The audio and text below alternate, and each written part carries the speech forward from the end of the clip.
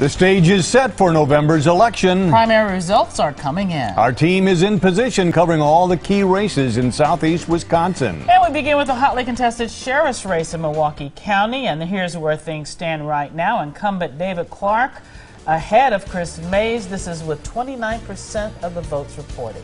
Steve Shamraz is live at Sheriff Clarke's election headquarters in Milwaukee. Steve.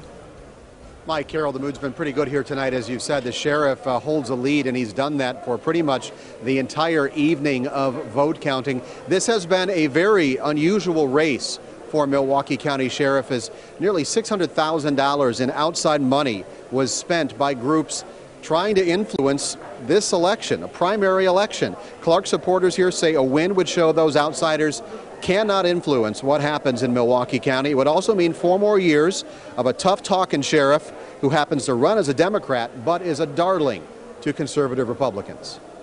I think people are tired of the old political games, and they want having people from other states come in and try to buy a position in this city isn't going to work. I think it would say a lot.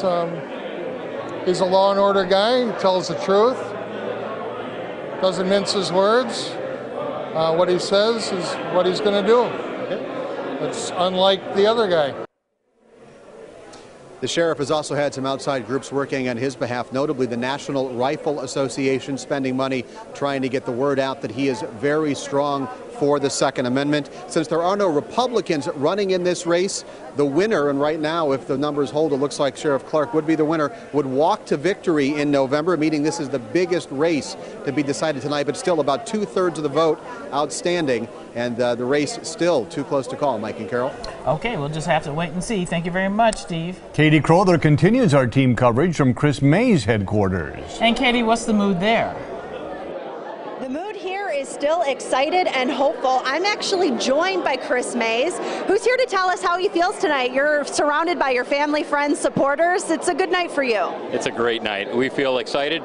The results are coming in slowly, but we're in a fantastic mood, and it's great to be surrounded by loved ones and supporters.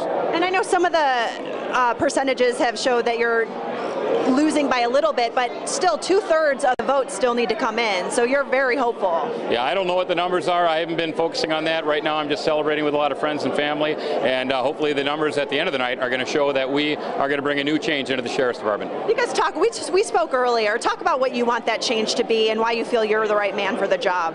Well, we need fiscal accountability. We need to get down to brass tacks and be effective on crime, and we're going to do that by working well with other people, so we're going to have effective leadership. All right, that's all we have time for right now, but we will check back with you in a little bit. The race not over. It's not over till it's over.